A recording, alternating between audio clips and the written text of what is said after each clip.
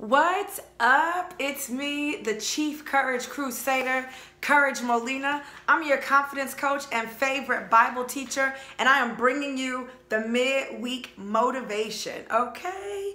All right, so this week's midweek motivation comes from Jeremiah 32, verse 17. I'm going to read it in the NIV.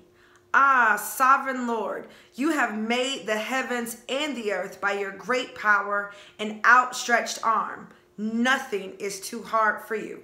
The title for today is It's Gonna Happen. Put it in the chat. Put it in the chat. Put it in the chat. It's gonna happen. It's gonna happen. When I went to college, by the time I got ready to go to college, let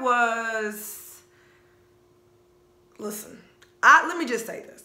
I wasn't the first to go to college, but when I went to college, I didn't know anyone personally that had graduated from college, okay? I didn't know them personally. It was like winning the lottery. I knew people won. I didn't know anybody that had actually won personally. And so when it came to my last semester, I was so nervous all the time. I was like, bruh, is something gonna go wrong? Am I gonna forget something? Am I gonna do a graduation check and then it doesn't happen? And I had worked so hard and I thought, oh, I don't know if this is gonna happen. I was just so scared. But in 2005, guess what? I graduated from Florida State University. And it was like, okay, finally I did it. But let me tell you, that last semester felt like, dang, I don't really know if this is going to work. Because I have been working towards it since 1999. I graduated from high school in 1999. And I took a long route. I took the scenic view. I started at one school, left that school, went to another, left that school, and then finally transferred to Florida State before graduating. But because it took such a long time and I didn't take a direct route, I just wasn't sure that it was going to happen for me. I knew I was putting in the work, but I wasn't sure if it was going to happen. Have you ever felt like that? Have you ever felt like, man, I've been doing this work. I've been showing up. It hasn't been an easy road. Maybe you've taken the scenic route too. And so now you're in a situation where you're like, I don't know if this is going to happen. I don't know if this is going to work out. I feel like that's probably how Jeremiah felt. Jeremiah was a prophet, and his message was not one that was warm and fuzzy. His message was really one about, like, he was confronting sin, and he would confront sin whatever God told him to say, he would say it. And the people were not very responsive. And because they didn't respond well to him, he also kind of wondered, like, dang, am I even doing this? Am I good at this? Was I really called for this? It's because I'm not seeing the results. People aren't responding the way I think. And I know what God is saying he's gonna do. So the children of Israel, they had been acting up. And so he had given them into the hands of their enemy. And Jeremiah was telling them, hey, listen, y'all need to repent and return, because if not, y'all are gonna be given into they ain't listen. They ain't listen, okay? So it was like God was saying he was going to restore his people and he was going to bring them back to Jerusalem, but it didn't look like it was going to happen. It didn't look like the people were going to turn their hearts back to God. Some of them even threatened him. Some of them wanted to kill him. Don't kill the messenger. They wanted to shoot the messenger. And so I know he had to be very discouraged in that, right? So that's the season that he was in. And then God tells him to buy a plot of land. Now, this is during a time where all these children, all these people out here in these streets, they acting crazy. They're not behaving right. You're also telling me that you're going to give them into the hands of their enemy and then you're going to later restore. Like, you're telling me all this stuff, but you want me to buy this land. It doesn't really seem like this is the right economy to be purchasing land, Lord. And then the land that he told him to purchase was land that was already under siege. Wait, what? Yes, the Lord told, so these were already difficult times, right? You could categorize it or describe it as it was a difficult time in Judah. It was a difficult time. And you could also say that it didn't seem like a great investment because the land was under siege. So you want me to buy land that's under siege? But Jeremiah did it, and he did that as an act of faith. But when he did that act of faith, because he trusted that God was going to do what he said he was going to do, that he was going to restore the children of Israel, that he was going to bring them back to Jerusalem, because he trusted God, he did that. It didn't change the fact that he still had a little bit of doubt. That's where this Bible verse comes in, because after he purchased the land, he started praying. He needed to encourage himself. He needed to remind himself, oh, sovereign Lord, you have made the heavens and the earth by your great power and outstretched arm. Nothing is too hard for you. He was reminding himself of who God is. God has made the heavens and the earth. That means that there is nothing that he can't do. He has created everything. Everything I see, the land, the sea, the mountains, the sun, and the sky. This God who has called me to do this thing, who was promising me this outcome, who was telling me he's going to do something miraculous in my life, he is the God who said, let there be light.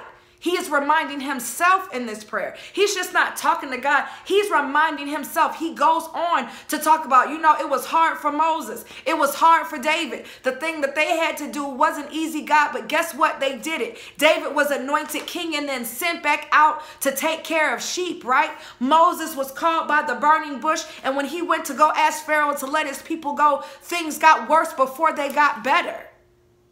He is remembering and reminding himself of who God is and how God has moved in his life and in the community before now. So this is him encouraging himself. And I wonder what God is calling you to do in this season. I wonder what God is calling you to do in a season where things are crazy. Is he calling you to invest in your business, invest in yourself, in your marriage, in your kids, in your health, in the growing of your ministry, in your own growth? What is God asking you to invest in right now? Because buying a plot of land is an investment, and he asked him to do that at a time where things didn't look good. Guess what? When I look around, seems like we're in a time where things don't look good. Doesn't look like this would be the right time to invest in your business. Doesn't look like this might be the right time to invest in your marriage, because things are bad and they have been getting worse. And you've tried for some time, but things still aren't getting better. You're not really sure if it's time for you to launch a business in this season. Why? Because we got coronavirus and things are being shut down. You're not sure if it's time for you to invest in your growth. Is it time for you to go back to school right now, or should you just hold on to all the things that you have? Let me tell you this. It is time for you to do whatever God has told you to do, because when we step out on faith, he stepped out, he purchased the land. He didn't just sit back and say, oh, I trust God. He responded to what God said through obedience. And when he did that thing, even though it didn't look good, guess what? God turned that thing around. Where is your trust? Put your trust in the Lord, and I promise you, it is gonna happen. It is gonna happen for you when you put your trust in God, and you're not sitting around allowing circumstances and situations, your mindset, your feelings, what somebody else said, what you heard, what the statistics say, what the data says. You're not worried about what those things are saying, because you are trusting in God. It is gonna happen. You know what's gonna happen in 2020? I know we've seen a lot of death and destruction. I know we've seen a lot of hate and a lot of racism. But do you know what I'm declaring and decreeing in 2020? And I can say these things because I know the God who said he would free us. You understand what I'm saying to you? I know that in 2020, while coronavirus is going on and anything else that comes this way for the remainder of the year, no matter what happens, I know this. I know what's going to happen. I know that marriages will be restored during this pandemic. I know that faith will be renewed in this pandemic. I know that finances will be replenished in this pandemic. I know that bodies will be healed, minds will be healed, businesses will be expanding, ministries will be expanding, God will be expanding somebody's territory. I know that people's income is going to increase. I know that you're going to be blessed. I know the work of your hands is going to be blessed in this season. Why? Because God, oh sovereign God who created the heavens and the earth, and there isn't anything too hard for God. It doesn't matter what the death toll is. It doesn't matter what the sickness is. It doesn't matter how far it reaches. It is reaching across the ends of the earth, and it's got us shook. out here in these Christian streets. It's got us shook, but guess what? What we have to start doing is reminding ourselves of who is still in control and understanding that his power is not limited by Corona. He won't be stopped. That he's the type of God that is committed to his people and he is invested. How do we know that he's committed and invested? Because there came a time when he was willing to throw rocks on our behalf. There was a time when he parted the Red Sea and drowned enemies at the bottom of the ocean because he invested and he sacrificed his son Jesus on the cross because Jesus was willing to do the cross, laid down his life. He is committed and invested in seeing his word come to pass. And because his power is limitless, there isn't anything that God can't do. So whatever promise God made you, guess what? It's gonna happen. It's gonna happen. All you need to do is show up and do the thing that God is calling you to do. You don't need to be everything to everybody. You ain't gotta do it like other people. It doesn't matter how people are responding. It doesn't matter what people are saying. All that matters is that there's a God in heaven who has called you to do something, and he ain't slowed down, he ain't stopped, and he ain't shook by no coronavirus. We're the only ones that were surprised about what was going down. But I'm telling you this,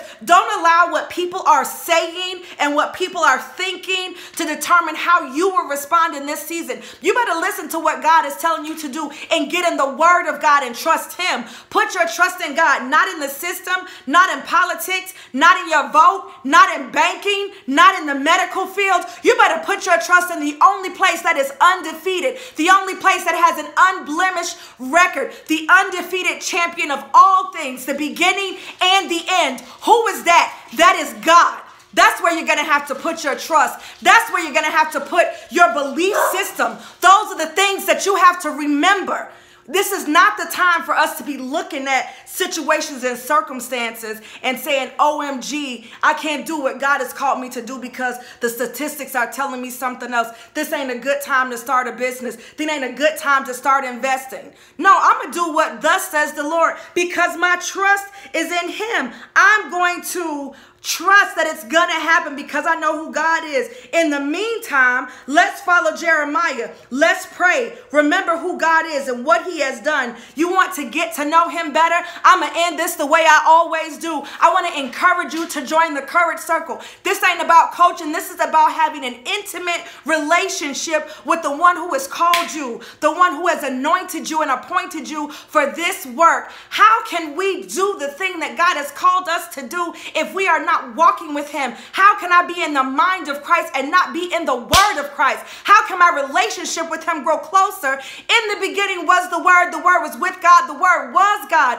The closest relationship that I cannot have the closest possible intimate relationship with God if I'm not in the word. Yes, I love prayer, I love worship, I love church, and I love a good sermon. But I'm gonna tell you this, there comes a time in your walk where you gotta get tired of being spoon-fed by somebody else. I love my pastor. Shout out to Pastor Stephen Furtick, Elevation. When I tell you he's a master chef of the word, I mean that, and I appreciate that. But I can't get all my meals prepared by him. Some of that good word, that word that's good, I need to get in that word and get intimate with the Lord for myself. I need to be able to open up the book of God, the word of God, and hear him speak to me and speak to my situation and speak to my circumstance. To me, that doesn't happen if I'm not spending time in the word. And so I want to encourage you and invite you to join the Courage Circle. There is a link in the description. It is a 20-week discipleship program. This is a program for women who are ready to build a relationship with God through the study and the application of his word. This ain't about reading it and memorizing scriptures so that we can quote scriptures and feel good about ourselves. No, it's so we can get to know the Lord, so we can get a word from him. And when we get a revelation and a word from him, we are ready to apply it what day? This day, on today, the day that I get the revelation. I don't have to wait to hear whether or not my pastor is going to speak on. No, I can open my Bible up in the midnight hour. Do you understand what I'm saying? So I want to encourage you to join me there. You can use the discount code DOC25, Dose of Courage, right? DOC, the number 2, the number 5, to save 25%. Do me a favor, subscribe to the YouTube channel if you have not. Hello, so that you get all of this goodness all the time. Do me another favor, hit the share button, copy the link, share it on your Facebook, share it in a group somewhere, send it to your homegirl, your mama, your auntie, them. Everybody need a midweek motivation, and somebody in your circle needs to be reminded that the thing they've been working for, praying for, the thing that God promised them is gonna happen. All right, until next time, y'all be strong and very courageous. Again, I'm your girl, the Chief Courage Crusader, Courage Molina, your favorite Bible teacher. Love y'all. Bye.